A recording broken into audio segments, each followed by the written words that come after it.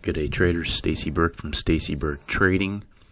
I'm just going to go over today what I do with the 12 candle window for 50 pips a day. I'm going to review my process and what I do and the approach that I take each day, and then we'll look at some examples of the last few days of charts to see how that can be applied and how I traded the trades that I did take.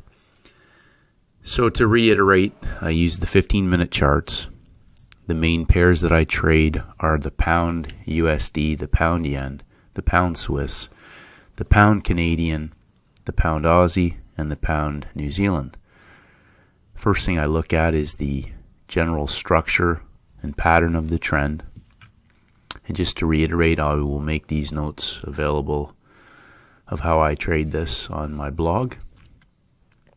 First thing I look at, though, is the geometric pattern, the pattern of the trend. Are we in any sort of bigger geometric shape, head and shoulders, three push patterns, reverse head and shoulders, a descending triangle, a double bottom, ascending triangle, double top, again, rectangles.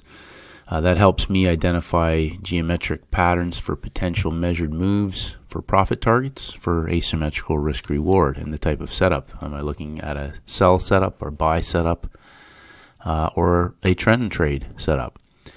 I'm mainly focused on horizontal ranges, no matter what the geometrical pattern. So what that means is that I will have a high and a low and a level at which I will be trading as either a break of a range, false break, reversal, a trend trade, or a trading range, which we'll get into in a little bit here.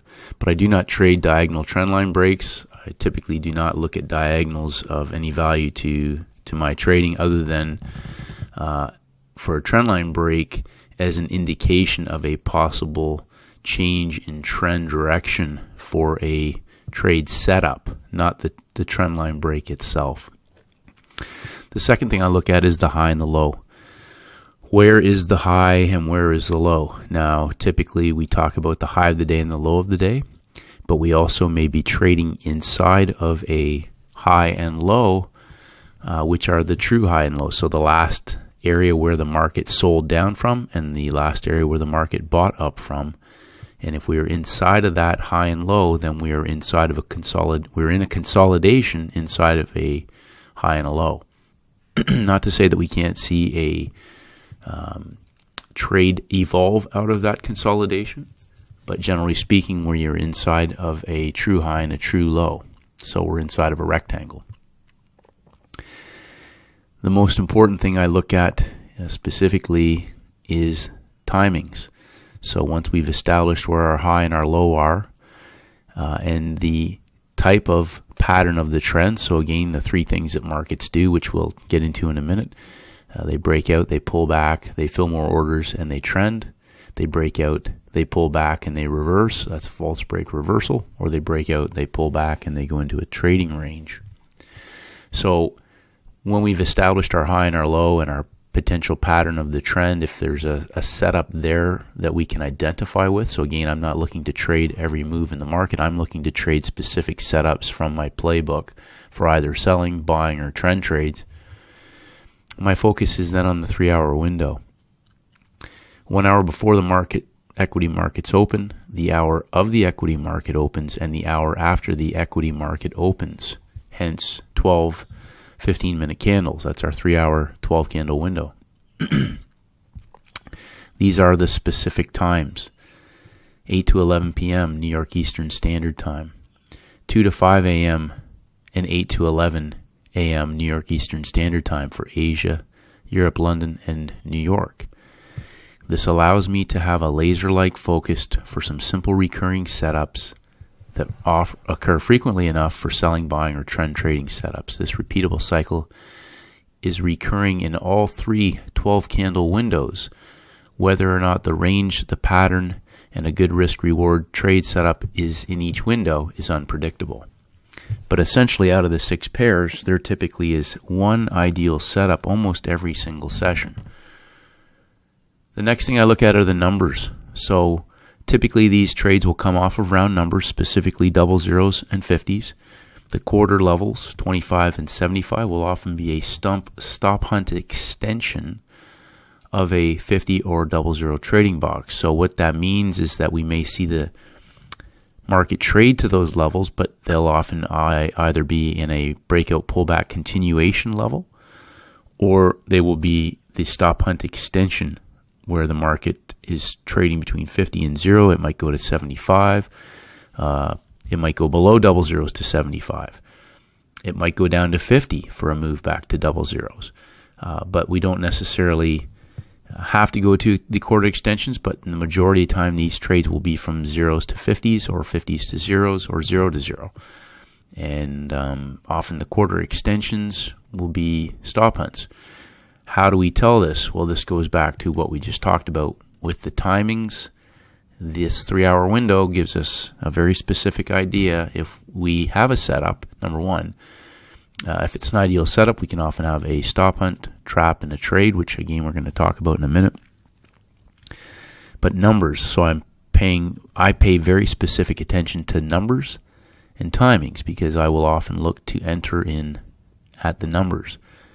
I look for engulfments and pin hammers. These can be with the trend, or they can be reversals for stop hunts, or in a trading range. So we could be selling off the high of a range or buying off the low of a range if the range is large enough for us to have an asymmetrical risk reward. I look to enter the majority of my trades at or near the numbers. Regardless of that level that I'm looking to get in at, I will often limit order these trades. If it's a fast-moving market or if the market is confirming a trade on a third leg, I will often get filled at the market, which in a majority of cases can be at or near the numbers. My average stop loss is 1 ATR. So for most of the pairs, it will be around 20 pips. The pound Aussie, the pound New Zealand will be 25 on the average normal occasion. Depending on the level of volatility on the day, on the pair, it may be a bit more or less, give or take a few pips. Typically, though, I am looking for a 1-bar stop. Position sizing can depend on the type of setup and the size of the stop loss. So if it's not one of my A-trade setups, but it is a trade setup, my A-trade setups are the ones that I will be prepared to take more risk on. If it's a trade setup where I feel perhaps we're in the middle of a continuation or the move may only have 50 pips or so to go, I'm not comfortable on putting a lot of risk on, but I will still take the trade. I'll adjust my position sizing according. The minimum profit target is usually at least 50 pips. Sometimes a market may hit a previous day's high or low or the current day's high or low or significant round numbers like double zeros or 50s, and the market may go into consolidation or have hesitation there, and it may only be up 40 pips. When these types of situations evolve, in live time, I will be prepared to make a decision on either exiting that trade at that level to just take the profit, or holding on for a move through that level if that setup so indicates. Other trades where there's a larger geometric measured move maybe in the area of 50 to 75 or 100 or more pips. And again, depending on the setup and how that pair is trading on the day, I will make that decision based on that setup. Trade management. Once I'm in the trade, I will fight every urge that I have to interfere with that trade. I review the trade setup and thesis that I have for that trade. I'll monitor the behavior initially based on my thesis. And I will typically leave the screen or watch and monitor myself with self-talk, meditation, and possibly review other pairs to identify any sort of similar setups that may be in place. I will normally not adjust my stop loss to break even until the market has broken a high or low boundary. I wait for the 15-minute candle to close before I do move my stop. Or I wait for that to close 30 pips or more away from my entry position. It needs to break into the next quarterly range with a closing candle for me to do that. At 40 pips, depending on if the market is moved, if it's fast or a creeping sort of trend, I will potentially look to lock in at least 40 pips if the market has two-sided trading occurring near my profit target. So if the market moves 45, 46, 47 pips, but it hasn't hit my profit target, the longer that takes, the more likely I am to lock in a minimum of 40 with moving my stop to 40 pips. So to clarify, if it has spent 30 minutes near my target without hitting it, I will be watching closely to lock in profits in case the market is preparing to reverse. When you're up 40 pips, you need to get paid. Self-management. We've talked about this in previous videos. Self-talk, meditation, having a written plan, knowing exactly what you're looking for, paying attention to the timings, all the things that you will do that can sabotage the trade in live time. So it's important to have a self-management plan to execute your process. Things that you need to be aware of, or things that I'm aware of that I do, that I become unconsciously competent regarding it's in my headspace constantly, is that the hour before and the hour after the 12 candle window are very important. Often we have what I call the 717. So this is the hour before the 12 candle window. 7 p.m., 1 a.m., and 7 a.m. New York Eastern Standard Time. There will often be a stop hunt to the high or to the low or back against the trend in the hour before the 12 candle window. It will often be in the form of a 1, 2, 3 style of stop hunt. For people who want to know more about that, look at the video that I've made on the 3-bar pattern that will change your Forex trading. Why is this important to know? Because this often is a setup that I'll look for in the first hour of that 12 candle window. When the stop hunt occurs in the hour before, or the breakout occurs in the hour before, typically I will look for a first hour trade setup, meaning in that first hour of the 12 candle window. I use the hourly rotation. The timings are critical. The market is very predictable in terms of timings. When the equity markets open, these pairs often will move, and either to continue an existing trend or to reverse it or to trap traders. Typically these moves will either be at the end of the hour on the 15-minute charts or the beginning of the hour. So what that means is that typically the first candle or the last candle of each hour in that 12 candle window will often be where the trades initiate from. Every session has a stop hunt, a trap, and a trade setup. And this doesn't mean that every pair will set up perfectly, but it often means that within those 6 pairs there will be 2 or 3 ideal candidates for an ideal trade setup. There is usually always one perfect setup, and it's my job, to the best of my ability on that day at that moment, to identify what I consider to be the best setup and then execute my trading process as flawlessly as possible. If there isn't something I would consider to be part of my best trading setups scenarios, then I'm comfortable with walking away from the screen. I've taken a ton of garbage trades, and I'm not interested in taking those. And so after thousands of trade setups and knowing which trades move the quickest, the best, and often with very little stress against me being in the market, those are the types of trades that I focus on. So if it's not there, I don't trade it. My job is not to try and trade every move in the market. It is to identify the best setups that are in my playbook and then execute as flawlessly as possible. My goal is not to trade every move. My goal is to trade my best setups and keep increasing size. Time decay. So considering that the trade was entered in the correct manner with the ideal setup, first 30 minutes my trade should have already shown some positive movement in the direction of my trade. If not, I reassess that to either exit the trade, cut the trade, or stay in the trade.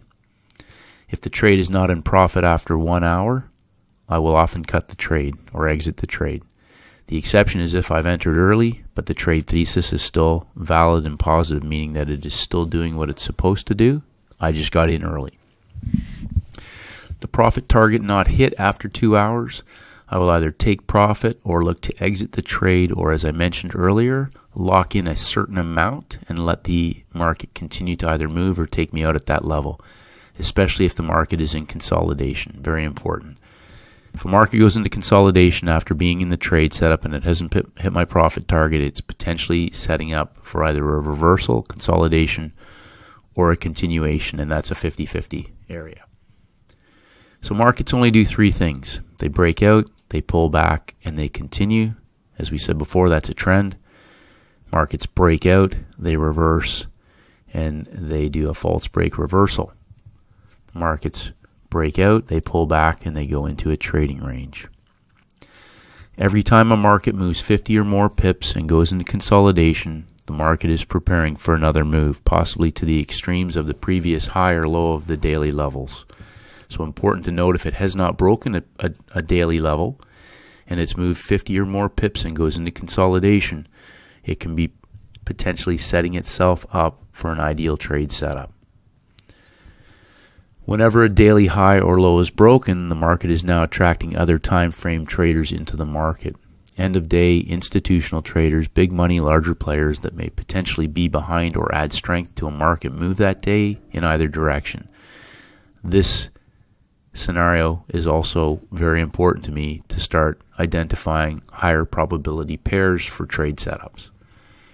The market trades off the numbers. The average stop hunt is 25 to 50 pips, so pay attention to the number levels. I focus on the number levels that the stop hunt moves towards. And then I journal each day all the trades, screenshot them, and then also journal about my performance and my mindset. So we're going to just go through a couple of yesterday's trade setups, applying the same rules that we just went through here today. And again, I will make this available on my blog in a PDF format. Keep it simple, traders. Stick to the basics. The same setups are going to show up over and over again. So we're looking at yesterday's pound yen. And again, just applying our simple method. We talked about identifying profitable trades. And just mark these off. And knowing our last sell level and our last buy level, that puts us inside of a box when the market goes into consolidation.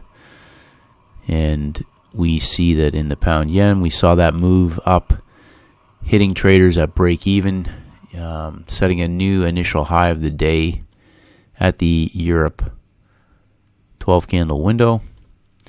And traders, you'll notice again, we talked about the 1, 2, 3. So there's our stop hunt in the hour prior to the 12 candle window. Consolidation and then a engulfment breakout at the third candle of the second hour. A pin bar stop hunt to traders who were short, and then a pin hammer at the London Open. So again, traders may have entered in at numbers down here after the 1, 2, 3 on an existing breakout pullback. So if we extend our highs and lows, the Asian session took out the swing high, stop hunted traders at break even, didn't quite take out the high, did a 1, 2, 3 down into the breakout, consolidation, so 50 pip move up, a 1, 2, 3 back into the trend, an engulfment, and then a pin hammer at the London Open. And then we have a type 3 M pattern for a sell setup for traders who may have shorted this down. And again, an example of where a market has gone 1 push, 2 push, 3 pushes and not hit a 50 pip move yet, unless the traders got filled up top.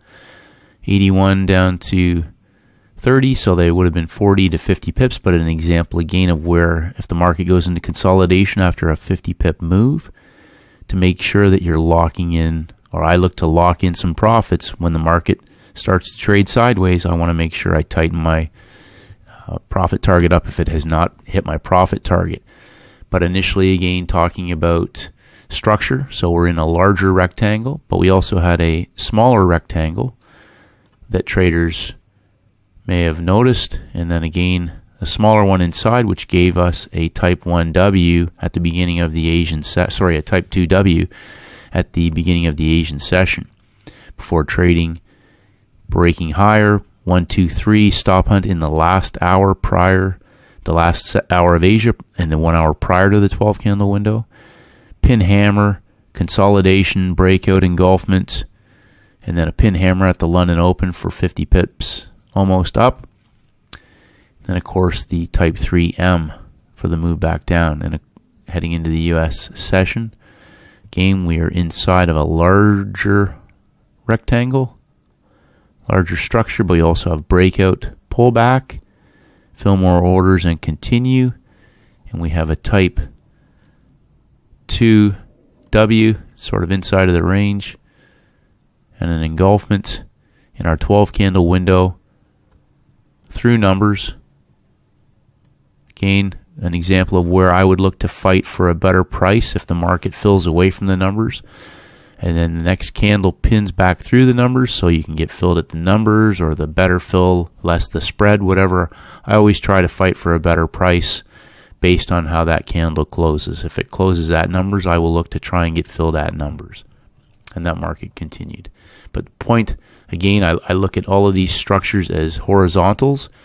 And again, three things markets do: they break out, they pull back, they continue.